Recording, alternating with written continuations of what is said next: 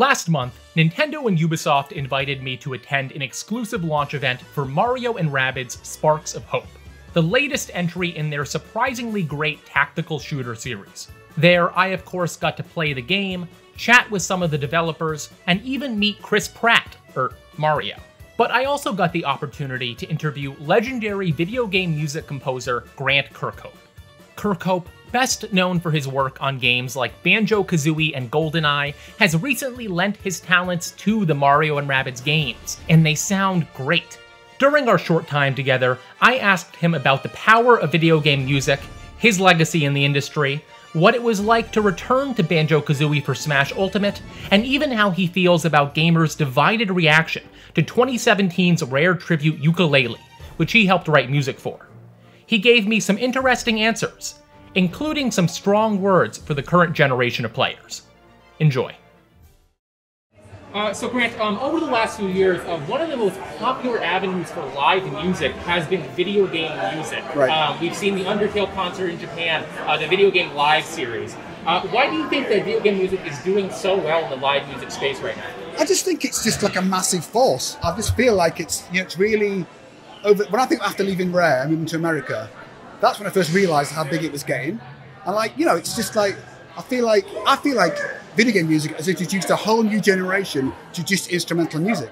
And I feel like before that, it was like kids normally pop music like I was pop music when I was a kid. I feel like, but listening to like just instrumental music or even just orchestral music, I think kids are really getting it. Like my son, who's 20 now, his playlist like just video game tunes. He doesn't like any popular music. I mean, at all. And it's not unusual.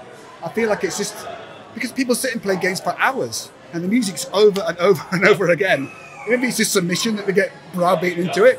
But you hear a pop song on the radio, whatever, kind of thing. It's there and gone. But video game tunes, people listen to those tunes. Oh, and like when you hear that tune, it brings back that memory of you playing the game with your parents, perhaps, or your friends, or like the GoldenEye, you sat in your bedroom together, or playing Mario Rabbids. But it just brings it back. So I really feel like I just think it's just going to go like that. Yeah. And I think the point you made about classical music is especially right. It's amazing how much video game music, even if it's not necessarily in the classical style, gets ported over for live. Totally. People totally go for it. Yeah, absolutely. And also, I feel like when they go to the concerts, right, it's almost like a rock concert in a way because everyone's shouting, they're all having a great time. It's not highbrow. Sometimes with the classical music, it's a bit highbrow. And I also feel like friends of mine were saying that that kids say to the mums and dads, "Can you take me to the symphony, please?" And they're like, "What? You want to go to the symphony because it's a video game concert?" Yep. And so they might end up getting into some classical music because it's orchestral music anyway, right? And they might get the crossover and all that. I kind of feel like I think the sky's the limit. I can only imagine how many jazz fans will learn out of Persona 5, especially. Yeah, totally. Yeah, I think my son picked up on that. Like I think that because video game music contains all the styles of everything. You can pretty much get anything from video game music, like metal or jazz or pop or whatever you want to call it. It's all there, right? So, talking specifically about Mario & Rabbids, how has the work you've done in this game differed from other games you've worked on? Hopefully, it's better. I really feel like Davide Soliani is the creative director, and Ramal Brio, who's the audio director. Between the three of us, we were the kind of music hub, I suppose. So we Davide was very insistent about everything in the game has to be better. And I know that everybody says that about the next game, right?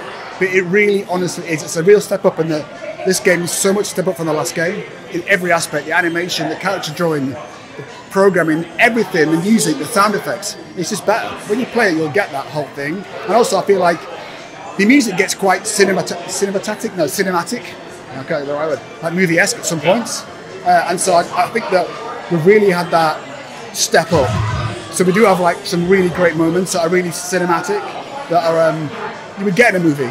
I'm not saying movies are better, I'm not, but I'm saying that it's something you wouldn't expect in a game that you would think would be this humorous thing. It's not that kind of little superficial thing. It's a very deep story. It's got a great arc. There's some nasty bits. It's got Davide's got a great storyteller, and I feel like it's got that really great arc, and the music goes with it. So we have to be dark in some spots and light in some spots, and I feel like being light is an easy target because it's a Mario Rabbids game. But in the darker parts, people maybe don't expect that, and I feel like the music. I'm super proud of the music. Me and Yooka Laylee and Gareth Coker did it all together, and I feel like Davide pushed us super hard.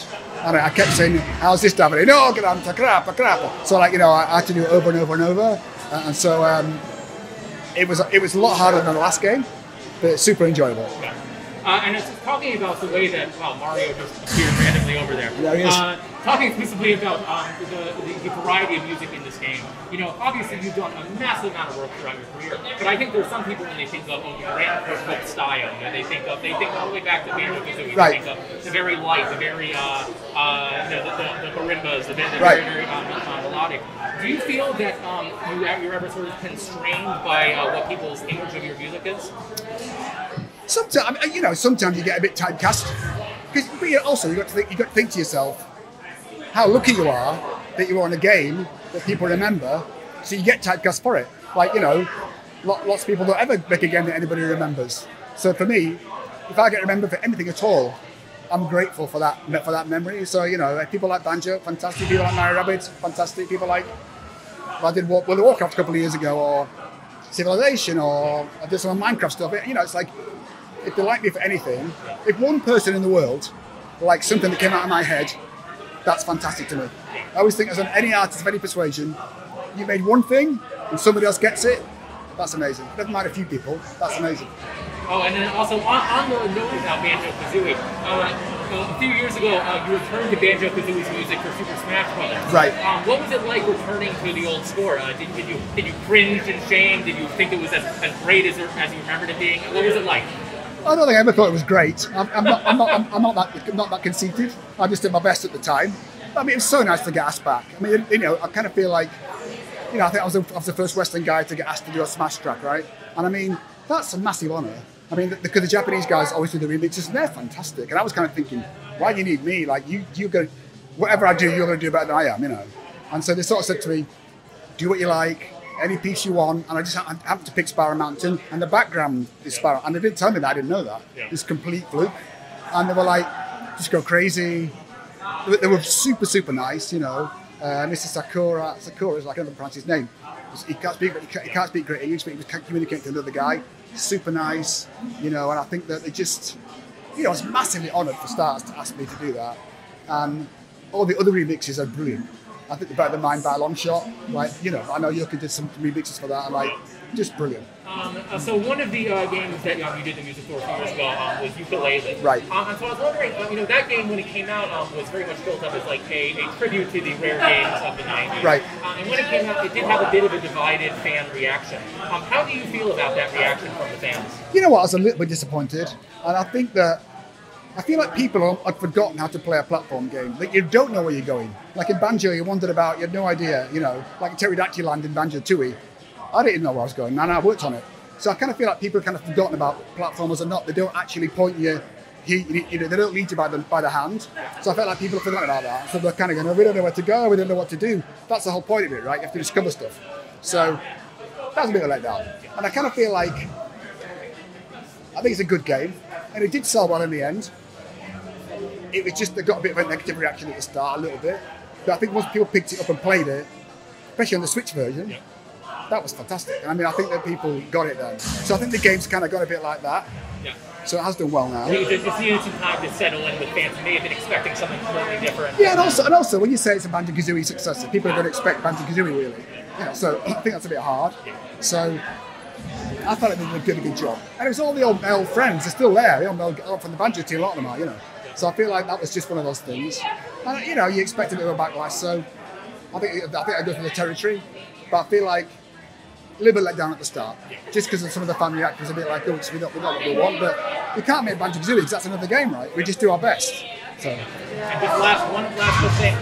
So this is your latest game premiere. Is there anything coming out in the future that you want people to look forward to that you've worked on? I can't say yet. Can't say yet. Same old thing, right? That's about what I expected. I know. Okay, thank you very, very much. Nice to meet you. Have a lovely day. You too.